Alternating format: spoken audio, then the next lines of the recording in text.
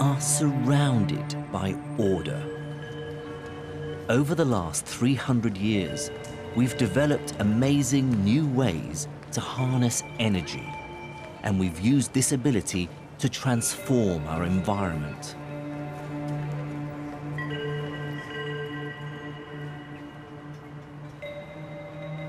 But all these structures that we see around us are just one type of visible order that we've created here on planet Earth. There's another type of invisible order, every bit as complex, that we're only now beginning to understand. It's something that nature has been harnessing for billions of years, something we call information.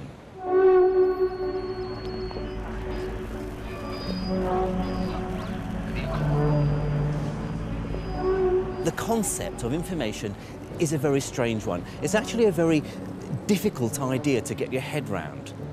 But in the journey to try and understand it, scientists would discover that information is actually a fundamental part of our universe.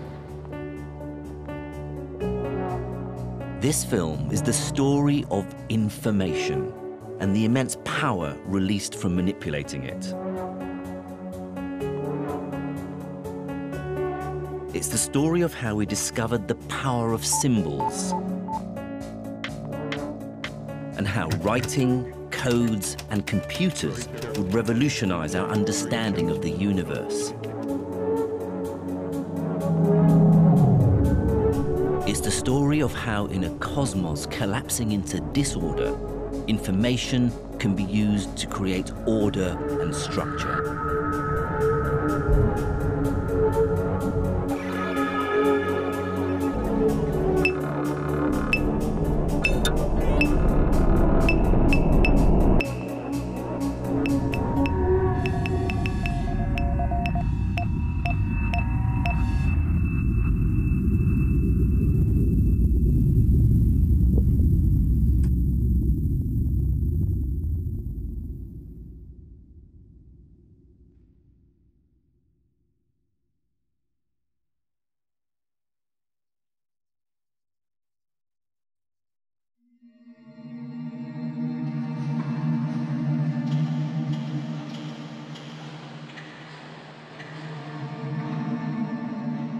At first glance, information appears to be a very straightforward idea. It exists everywhere in our world. Our brains are filled with it, and we constantly exchange it between each other. But information has been one of the subtlest and most difficult concepts that science has had to grapple with. Understanding and harnessing it has been an extremely long and difficult process.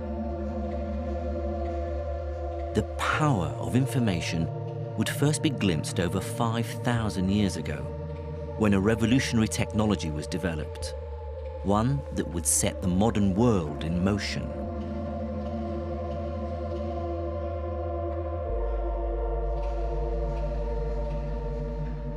Over the years, mankind has come up with some pretty remarkable stuff. But of all humanity's inventions, there's one that really stands out. It's the most transformative, disruptive, creative technology ever conceived. And it's also one of the simplest. That invention is the written word. At its heart, writing is all about the transmission and storage of information.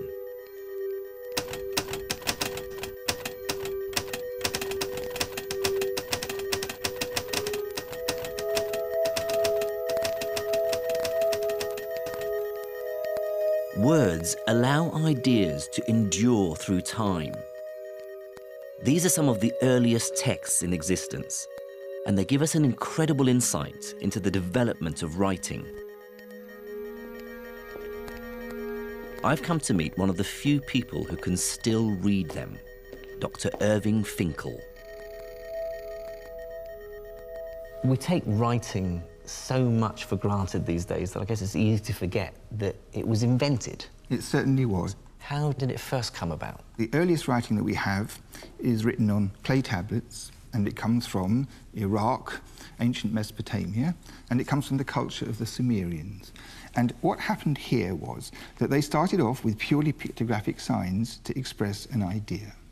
And this lasted for quite a long time until it occurred to somebody, perhaps accidentally, that what you could do is to make one of these graphic symbols on the surface of the clay, not for what it looked like, but for what the sound it represented was. So not a picture of an object, a picture of a sound.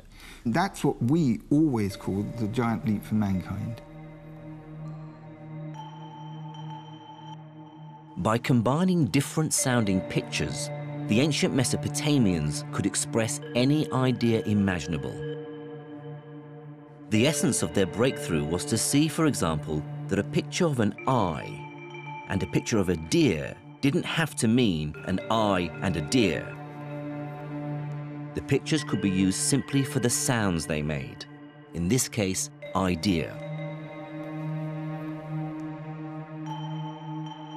Once this system was discovered, it meant anything that could be spoken, even the most strange or abstract thoughts, could be transformed into symbols. Information could now live outside of the human brain. And this meant it could endure over vast spans of time. It was an idea that fascinated the ancient Mesopotamians. This lovely tablet here, this king, Ur-Nammu, lived in about 2100 BC, okay? He buried this in the foundations of this temple as a message for the future. This king, Ur-Nammu, the powerful male, king of Ur, king of Sumer and Akkad, so that's the south and the north part of ancient Mesopotamia. Her house he built for her, and he even restored it afterwards. So this is a proud thing, and he wants everybody to know about it, and this is a real message for the future. What's so remarkable for me is that this is information stored on clay for thousands of years. Yes. Ideas that someone had 4,000 years ago are still there. You have ideas, you have speech, you have human hopes, you have literature, you have prayers, you have all these sorts of outpourings of the human soul fixed forever in clay.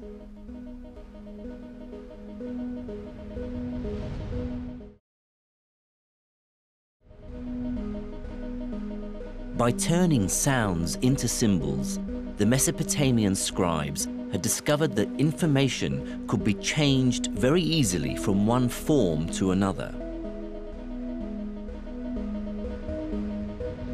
From something that existed as spoken sounds to something that existed as symbols on clay tablets.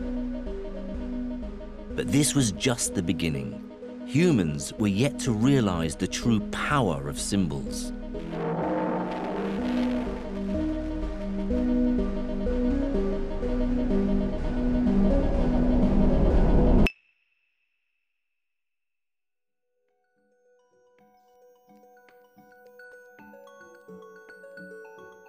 For 4,000 years, writing was pretty much the only information technology people used. But in the 19th century, during the Great Industrial Revolution, things would begin to change. In the maelstrom of ideas and inventions, a series of seemingly unconnected technologies would emerge that all began to hint at the immense power of information. These technologies would all come from very practical, very untheoretical origins. But they would start to reveal that information was a much deeper and more powerful concept than anyone had realized.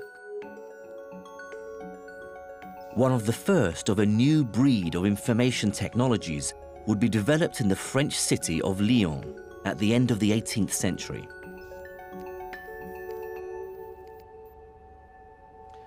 '18th century Lyon was home to some of the best craftsmen in the world. It was also a place of great opulence, grandeur, and above all, money. Thanks to the rich and fashionable aristocrats and bankers who lived there, it would become home to the greatest silk weaving industry in the world. Almost a third of the city's inhabitants worked in the silk industry, and it was home to over 14,000 looms.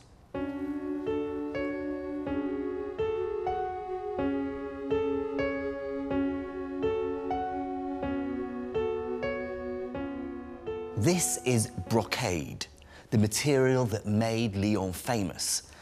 It's a beautiful and intricately woven fabric that, as you might imagine, is incredibly labour-intensive to produce. A two-man team working flat out for a day could at best produce about an inch of this amazing stuff.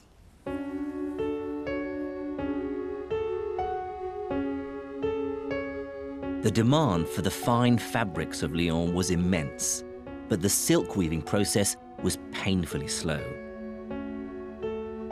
But thanks to a soldier and weaver named Joseph Marie Jacquard, a device would be developed to help speed up weaving. In the process, it would reveal a fundamental truth about information.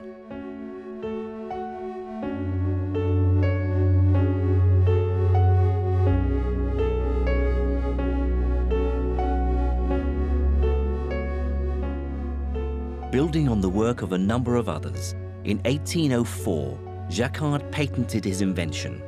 At the time, the loom was the most complex mechanism ever built by humankind.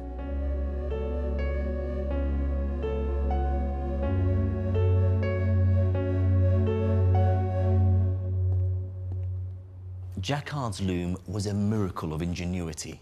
You see, he designed a single machine which, without any alteration to its construction, its hardware to use a modern term, could be programmed to weave any pattern a designer could think up. In fact, it could produce a whole range of silk designs with barely a pause in production. Jacquard had found the holy grail of weaving, and his secret was a simple punched card.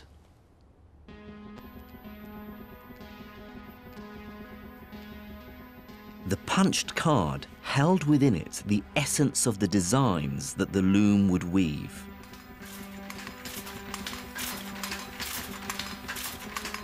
When these punched cards were fed into the loom, they would act to lower and lift the relevant threads,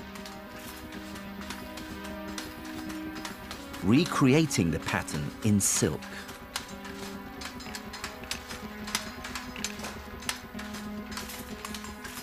Any design you could think of could be broken down and translated into a series of punch cards and could then be woven by the loom.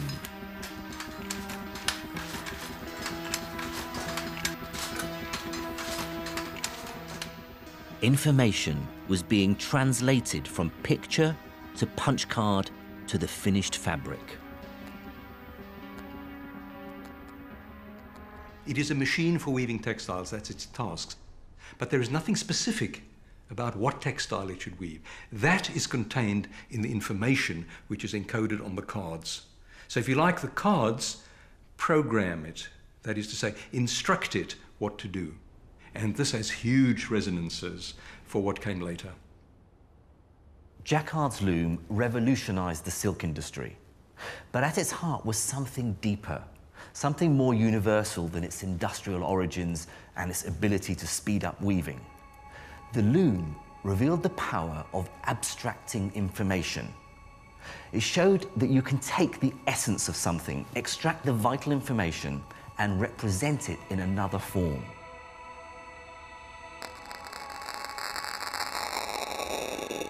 Writing had revealed you could use a set of symbols to capture spoken language. Now, Jacquard had shown that with just two symbols, a hole or a blank space, it was possible to capture the information in any picture imaginable.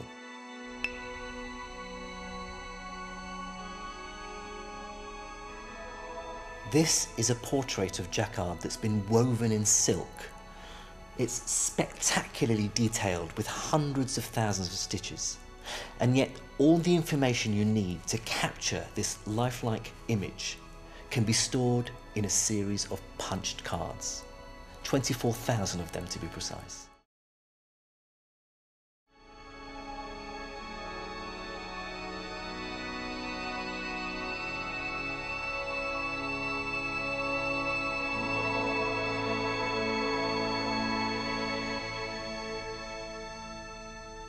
This picture is a fantastic example of a really far-reaching idea, that the simplest of systems in this case cards with a series of holes punched in them, can capture the essence of something much, much more complicated. If 24,000 punch cards could create an image like this, what would happen if you had 24 million or 24 trillion cards?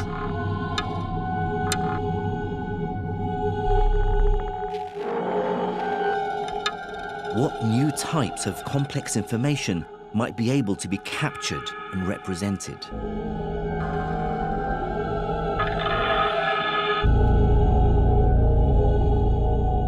Jacquard had stumbled on an incredibly deep and far-reaching idea.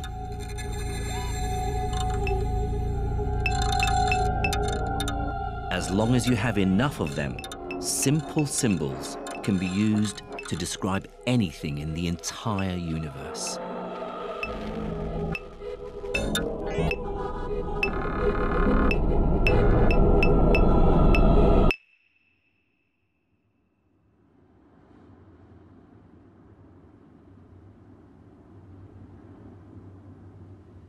Translating information into abstract symbols to store and process had proven to be an extremely powerful idea. But the way information was sent, the way it was communicated, hadn't changed for thousands of years. The world before telecommunications technology was a very different place, because you could only send messages as fast as you could send objects. So you'd write a message on a piece of paper or something like that, and then you'd either give it to somebody who could run very fast or could go on a horse or on a ship very fast. But the point was you could only send information as fast as you could send matter. But in the 19th century, the speed at which information could be sent would dramatically increase, thanks to an incredible new information-carrying medium: electricity.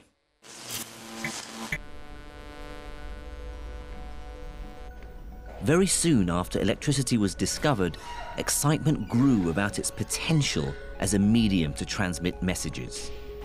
It seemed that if it could be controlled and summoned at will, electricity would be the perfect medium for sending information. Electricity seemed to offer many advantages as a way of sending messages. It was sent down a wire, which means it could pretty much go anywhere. It wasn't affected by bad weather conditions, and most importantly, it could move very quickly. But there was one big problem facing those in the early 19th century who wanted to use electricity as a means to communicate. How could such a simple signal be used to send complex messages? Here in the Science Museum archive, they have one of the most impressive collections of early electronic communications technology in the world.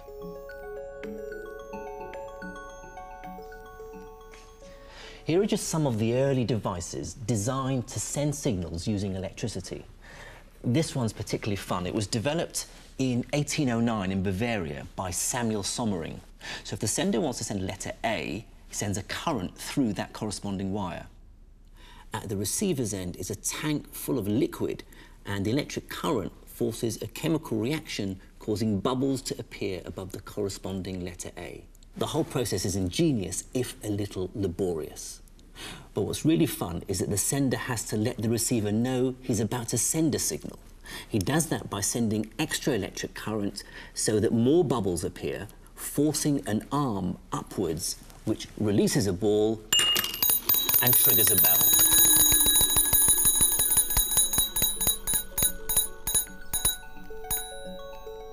As you can imagine, this wouldn't be the quickest of systems.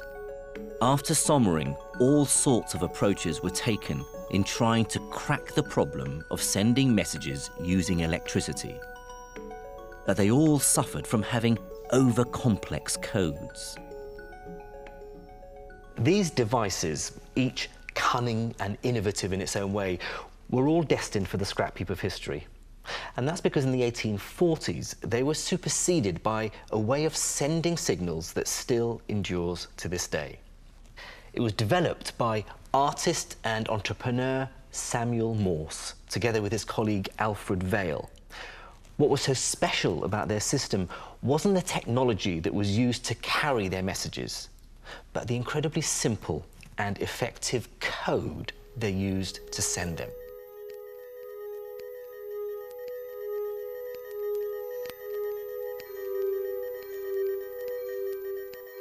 Just like Jacquard's punch cards, the genius of Morse and Vail's code lay in its simplicity. Using a collection of short and long pulses of electrical current, they could spell out the letters of the alphabet. Vail suggested that the most frequent letters in the English language get the shortest code. So an E is sent like this, while an X is sent like this. This means that messages can be sent quickly and efficiently. Figuring out the code part of it, the software, if you like, was as complicated as figuring out the hardware side of things with the batteries and the wires. And together, they made an entirely new technology, which was the electric telegraph. The telegraph had once again revealed the power of translating information from one medium to another. Information had at first been fixed in human brains, then held in symbols in clay and paper and punched cards. Now, thanks to Morse, information could reside in electricity, and this made it unimaginably lighter and quicker than it had ever been before.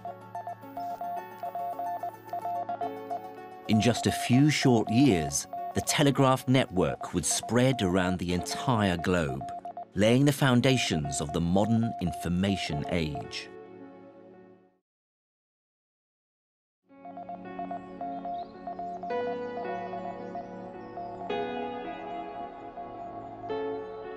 Between them, Jacquard and Morse had found new and novel ways to manipulate, process, and transmit information. What had begun with the invention of writing thousands of years ago had culminated in the binding of the entire planet in a lattice of wires carrying highly abstracted information at incredible speeds. For people at the end of the 19th century, it may have seemed that humanity's ability to manipulate and transmit information was at its zenith. They couldn't have been more wrong. Information would reveal itself to be a more important, more fundamental concept than anyone could have imagined. It would soon become apparent that information wasn't just about human communication. It was a much further-reaching idea than that. The true nature of information would first be hinted at thanks to a strange problem, one dreamed up by a brilliant Scottish physicist who appeared to be thinking about something else entirely.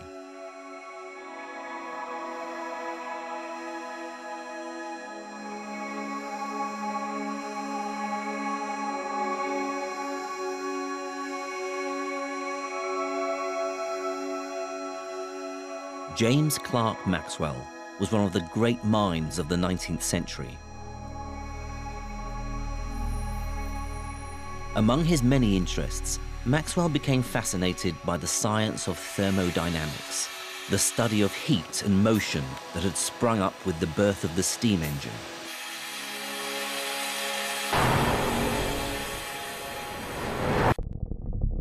Maxwell was one of the first to understand that heat is really just the motion of molecules. The hotter something is, the faster its molecules are moving. This idea would lead Maxwell to dream up a very bizarre thought experiment in which information played a crucial role.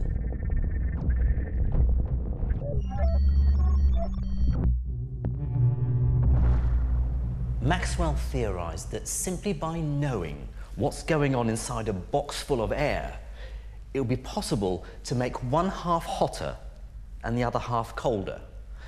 Think of it like building an oven next to a fridge without using any energy.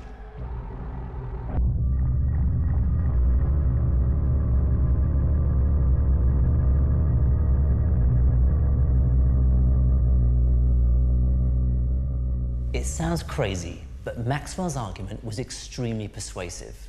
It goes like this. Imagine a small demon perched on top of the box who has such excellent eyesight that he can observe accurately the motion of all the molecules of air inside the box.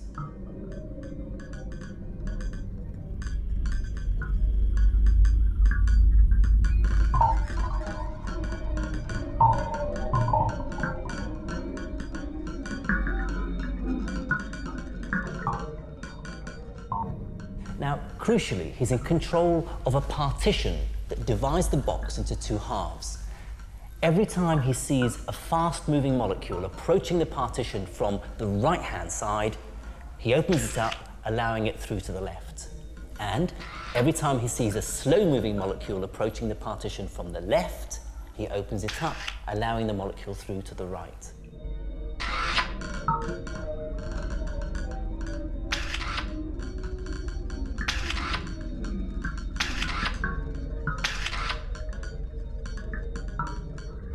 Now, you can see what's going to happen. Over time, all the fast-moving hot molecules will accumulate on the left-hand side of the box, and all the slow-moving cold molecules on the right. Crucially, the demon has done this sorting with nothing more than information about the motion of the molecules. Maxwell's demon seemed to say that just by having information about the molecules, you could create order from disorder. This idea flew in the face of 19th century thinking.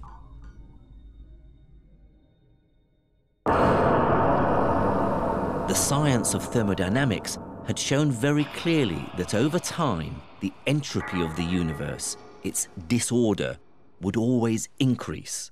Things were destined to fall apart.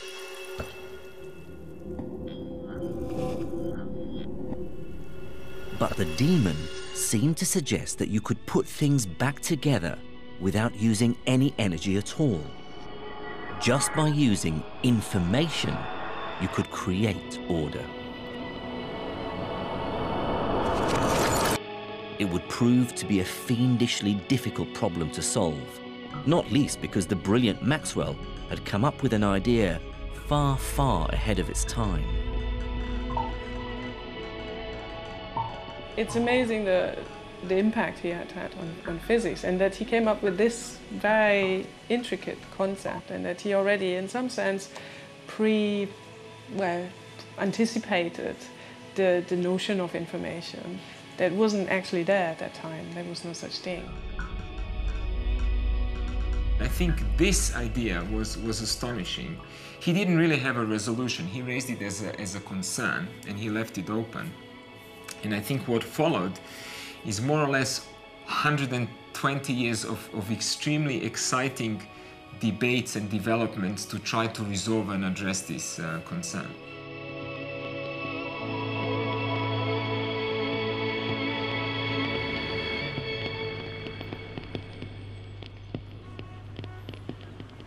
So, what was going on with Maxwell's demon?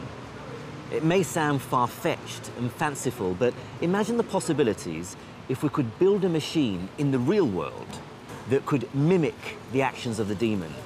I could use it to heat a cup of coffee, or to run an engine, or to power a city, all using nothing more than pure information.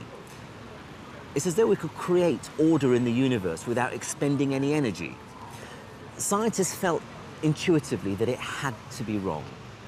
The problem was it would take over 100 years to solve the problem.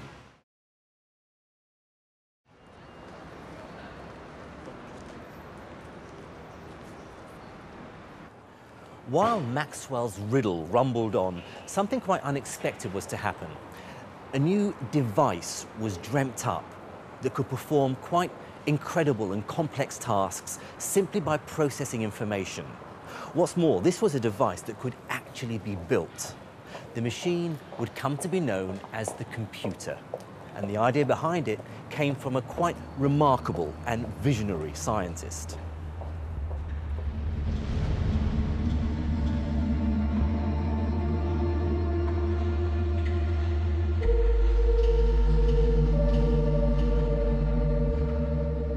Alan Turing was the first person to conceive of the modern computer, a machine whose sole function is to manipulate and process information, a machine that harnesses the power of abstract symbols, a machine that enables almost every aspect of the modern world. Turing's incredible idea would first appear in a now legendary mathematical paper published in 1936. In his brief life, Alan Turing brought fresh, groundbreaking ideas to a whole range of topics, from cryptography through to biology. The sheer breadth of his thinking is breathtaking. But for most scientists, it's the concepts he outlined in these 36 pages that mark him out as truly special. It's this work that makes him worthy of the title genius. Published when Turing was just 24 years old, Uncomputable Numbers with an Application to the Entscheidungsproblem tackles the foundations of mathematical logic. What's amazing about it is that the idea for the modern computer emerged simply as a consequence of Turing's brilliant reasoning.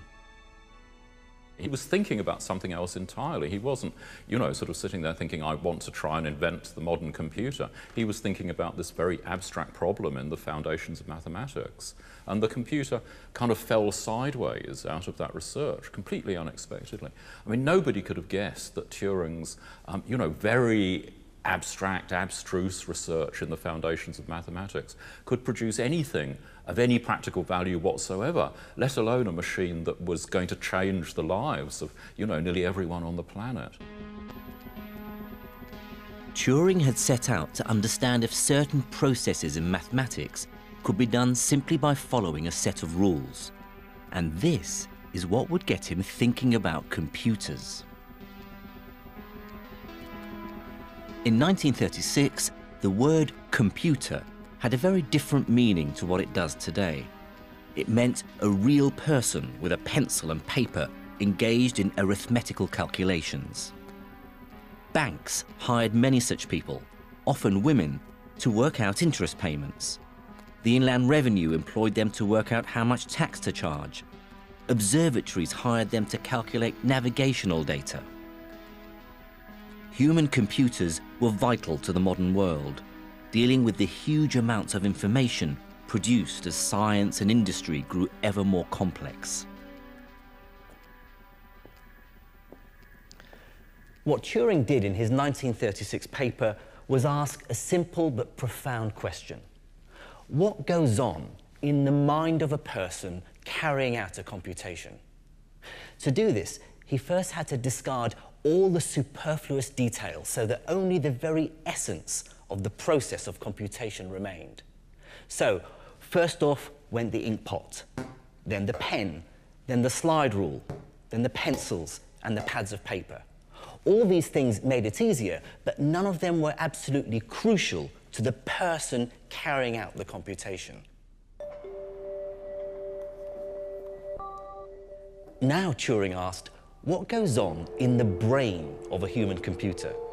It's a vastly complex biological system capable of consciousness, thoughts, and insights, but to Turing, none of these was critical to the process of computation either. Turing realized that to compute something, a set of rules had to be followed precisely. That was all. He takes the higher level intelligence that was presupposed to be involved in calculation, which is thinking, and says you can have a mechanical process, that is, and by mechanically means an unthinking process, to perform the same act, and therefore eliminates the necessity of human agency with all its high level functions. And that is what is revolutionary about what he tries to do. Turing's brilliant mind saw that any calculation had two aspects: the data and the instructions for what to do with the data. And this would be the key to his insight. Turing had to find a way of getting machines to understand instructions like add, subtract, multiply, divide, and so on, in the same way that humans do. In other words, he had to find a way of translating instructions like these into a language that machines could understand. And with flawless, impeccable logic, Turing did exactly that.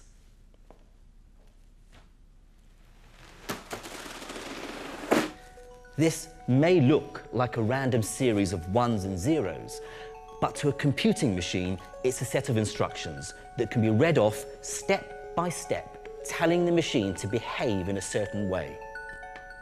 So while a human computer could look at this symbol and understand the process that was required, the computing machine had to have it explained like this.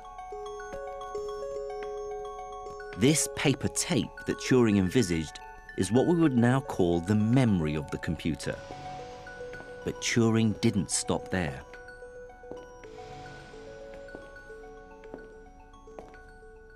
Turing realized that feeding a machine instructions in this way had an amazing consequence. It meant that just one machine is needed to perform almost any task you can think of. It's a beautifully simple concept.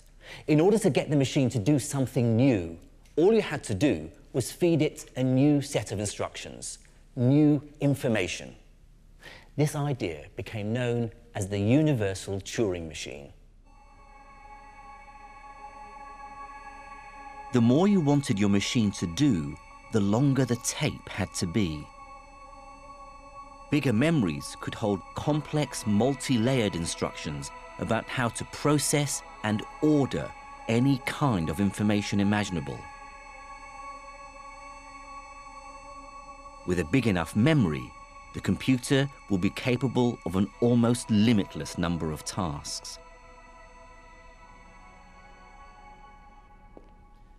This idea of Turing's, that a multitude of different tasks can be carried out simply by giving a computing machine a long sequence of instructions, is his greatest legacy.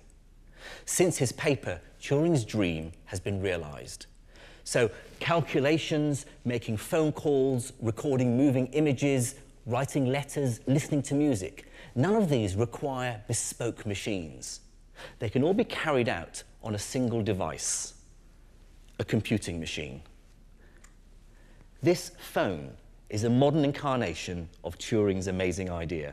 Inside here are many, many instructions, what we'd call programs or software or apps, that are nothing more than a long sequence of numbers telling the phone what to do. What's amazing about Turing's idea is its incredible scope. The sets of instructions that can be fed to a computer could tell it how to mimic telephones or typewriters. But they could also describe the rules of nature, the laws of physics, the processes of the natural world. This is a simulation of many millions of particles behaving like a fluid. To work out how it flows, the computer simply follows a set of instructions held in its memory. This only begins to hint at the power of computing machines.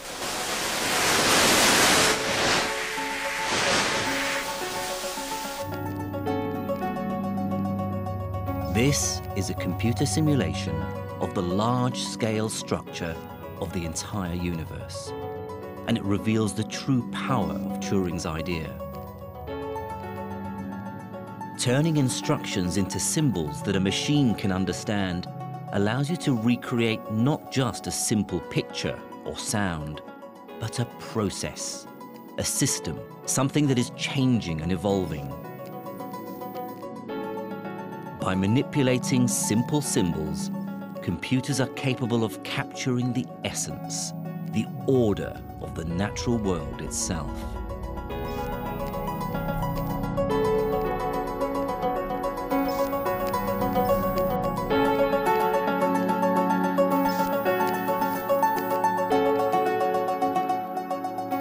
By thinking about how the human brain processes and computes information, Alan Turing had had one of the most important ideas of the 20th century.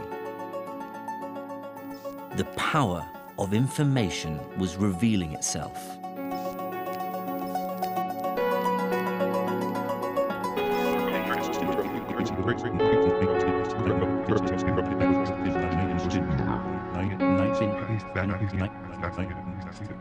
It would be very easy to think that after Turing's ideas were made real, the true power of information would be unleashed.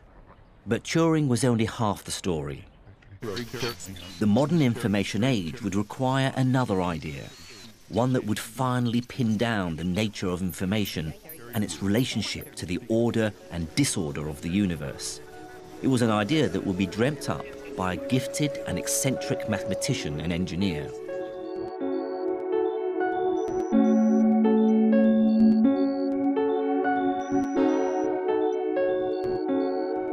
Claude Shannon was a true maverick, and his desire to tackle unusual problems would lead to a revolutionary new idea, one that would uncover the fundamental nature of information and the process of communication in all its varied forms. This is Claude Shannon's paper, A Mathematical Theory of Communication. Now, the title may sound a bit dry, but trust me, it's one of the most important scientific papers of the 20th century. Not only did it lay the foundations for the modern world's communication network, it also gave us fresh insights into human language, into things we do intuitively, like speaking and writing.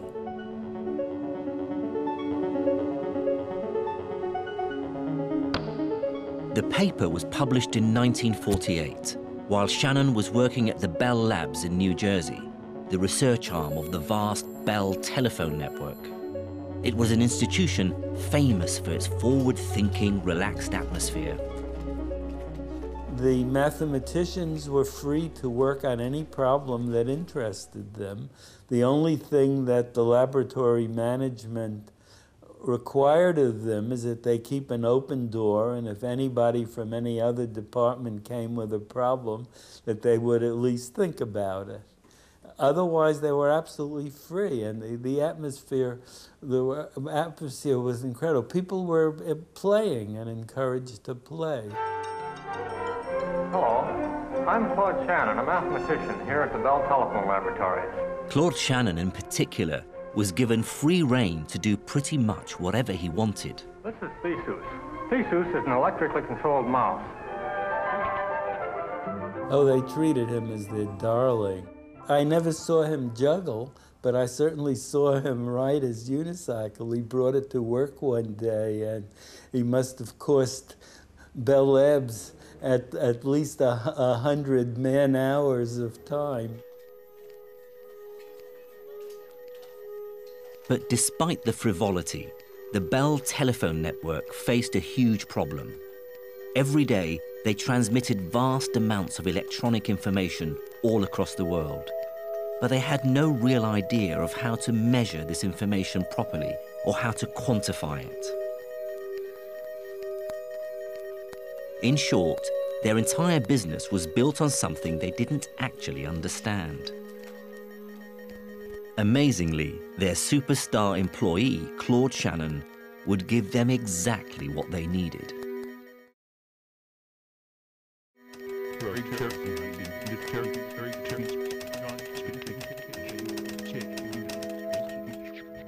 In this paper, Shannon did something absolutely incredible. He took the vague and mysterious concept of information and managed to pin it down. Now, he didn't do this using some cleverly worded philosophical definition. He actually found a way to measure the information contained in a message.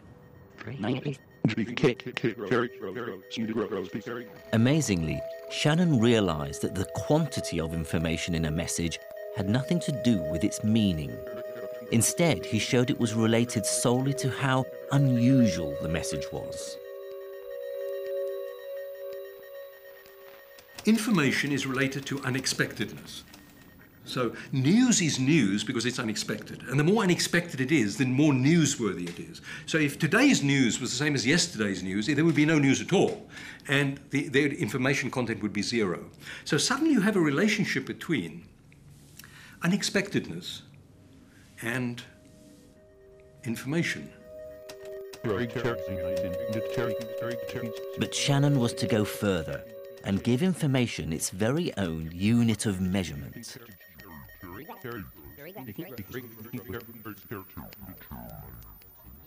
So how did he do this? Well, he showed that any message you cared to send could be translated into binary digits, a long sequence of ones and zeros. So a simple greeting like hello could be written like this or like this. Just think of this as another way of writing the same message.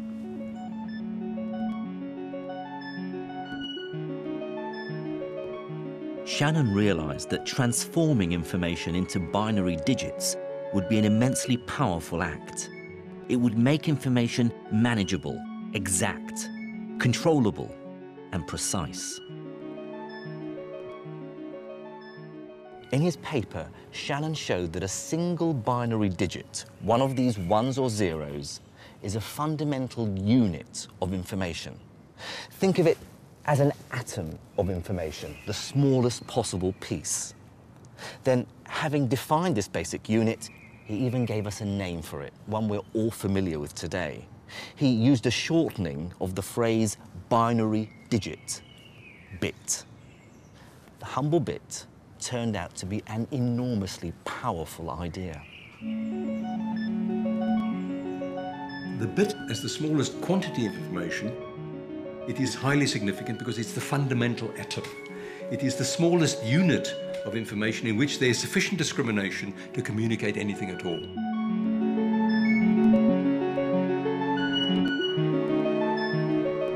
The power of the bit lay in its universality. Any system that has two states, like a coin with heads or tails, can carry one bit of information. 1 or 0, punched or not punched, on or off, stop or go. All of these systems can store one bit of information. Thanks to Shannon, the bit became the common language of all information.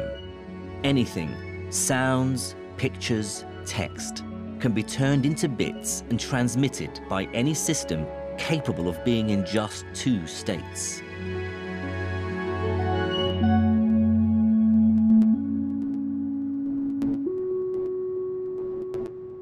Shannon had founded a new, far-reaching theory. The ideas he began to explore would form the cornerstone of what we now call information theory.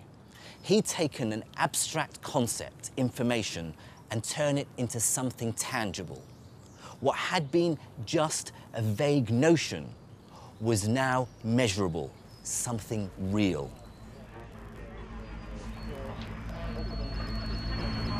The idea of converting into bits, into making things digital, would fundamentally transform many aspects of human society.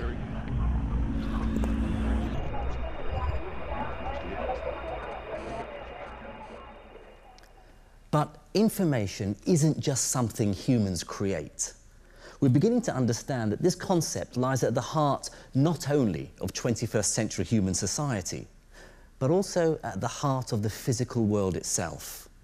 Every bit of information we've ever created, every book, every film, the entire contents of the internet, amounts to pretty much nothing when compared with the information content of nature. And that's because even the most insignificant event contains a spectacular amount of information. Let me show you.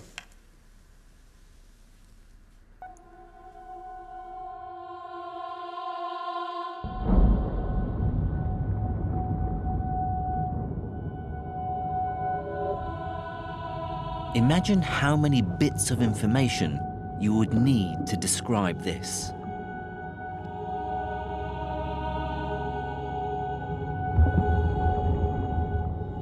The beautiful and intricate interplay of physical laws taking place at scales and time frames that are normally imperceptible to us.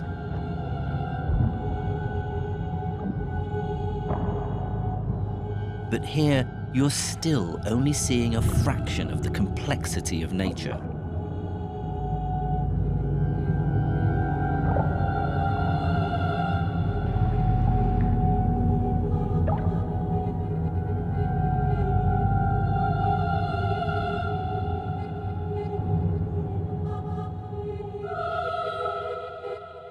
Imagine the interplay between the trillions upon trillions of atoms.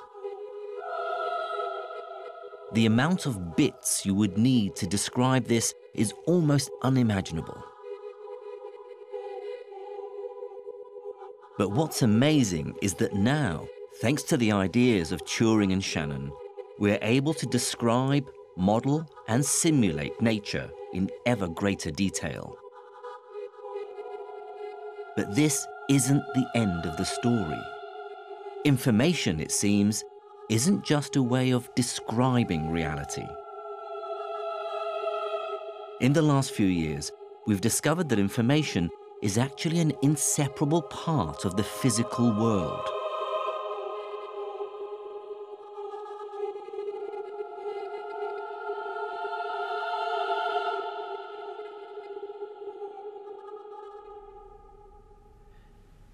It's a really difficult idea to get to grips with, but information, everything from a Beethoven symphony to the contents of a dictionary, even a fleeting thought, all information needs to be embodied in some form of physical system. Amazingly, the reason we understand the true connection between information and reality is because of Maxwell's demon. Remember, it seemed like the demon could use information to create order in a box of air that started out completely disordered. Moreover, it could do this without expending any effort. Information seemed to be able to break the laws of physics. Well, that's not true. It can't.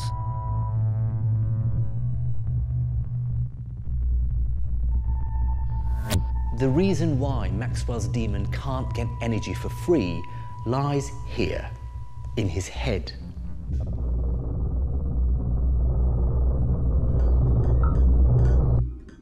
What was discovered was this: the demon really is using nothing more than information to create useful energy. But this doesn't mean that he's getting something for nothing. Remember how the demon works. He spots a fast-moving molecule on one side of the box, opens a partition, and lets it through to the other side. But each time he does that, he has to store information about that molecule's speed in his memory. Soon, his memory will fill up, and then he can only continue if he starts deleting information. Crucially, this deletion would require him to expend energy. The demon needs to keep a record of which molecules are moving where. And if the record-keeping device is only finite size, at some point the demon's going to have to erase it. That's an irreversible process that increases the entropy of the universe. It's the erasure of information that increases entropy once and for all. What was discovered is that there's a certain specific minimum amount of energy, known as the Landauer limit, that's required to delete one bit of information. It's tiny, less than a trillionth of the amount of energy in a gram of sugar, but it's real. It's a part of the fundamental fabric of the universe.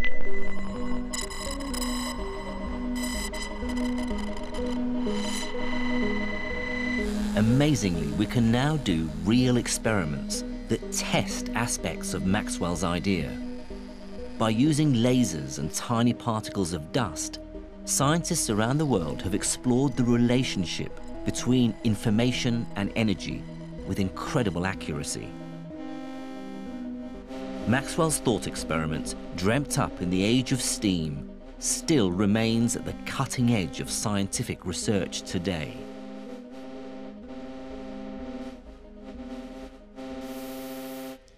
Maxwell's demon links together two of the most important concepts in science: the study of energy and the study of information, and shows that the two are profoundly linked. What we now know is that information, far from being some abstract concept, obeys the same laws of physics as everything else in the universe.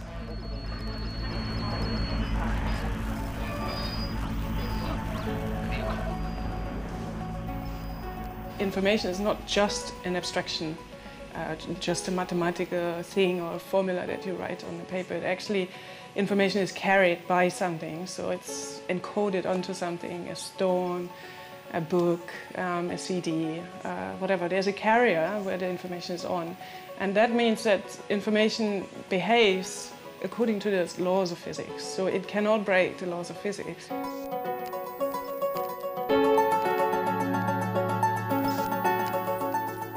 What humanity has learnt over the last few millennia is that information can never be divorced from the physical world.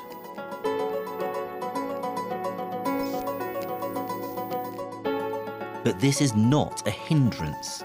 What makes information so powerful is the fact it can be stored in any physical system we choose.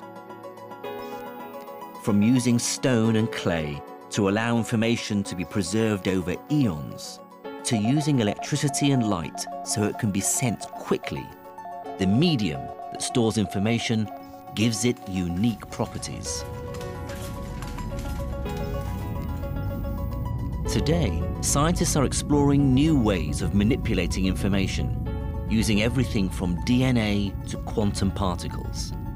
They hope that this work will usher in a new information age, every bit as transformative as the last. What we now know is that we're just at the beginning of our journey to unlock the power of information.